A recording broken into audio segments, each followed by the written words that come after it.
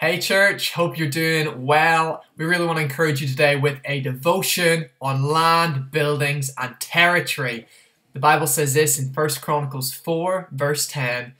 Jabez cried out to the Lord God of Israel. He said this, "Oh, that you would bless me and enlarge my territory. Let your hand be with me and keep me from harm so that I will be free from pain."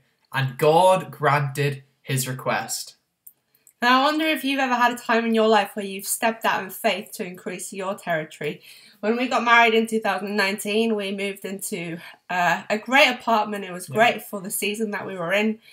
But as we had been married a bit longer, a couple of years in, we kind of started feeling this tension of knowing that we wanted to expand, knowing that God wanted to do something new in our lives.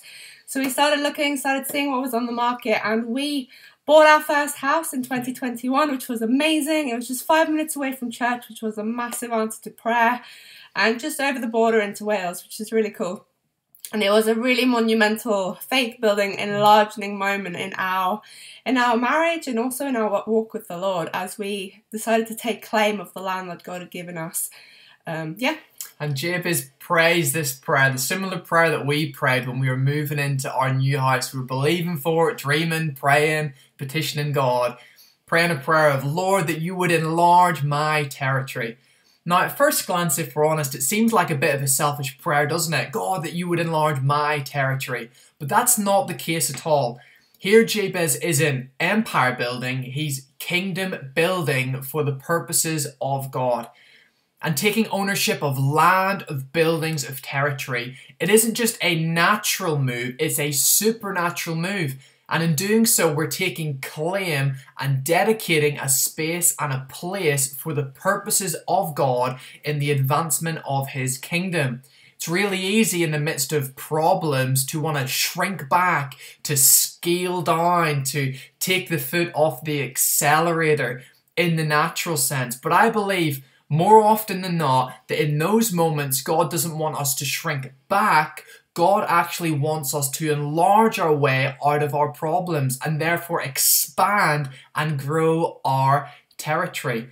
God in reality isn't limited to the size of our prayers. He loves to respond to the size of our prayers. And our prayers determine our revelation of how big we think God is. I wonder what would happen if Jabez was too timid and afraid and didn't pray a bold prayer to God. God wouldn't have enlarged his territory. And I wonder for us today, church, perhaps God is waiting to enlarge our territory, give us buildings, take us further, lay claim on land, if only we'll just pray and believe him for it. So good. Yeah, so I just want to encourage you today. What are you setting your hopes on? What are you praying for, believing for this year? What is God stretching your faith in about enlarging your territory?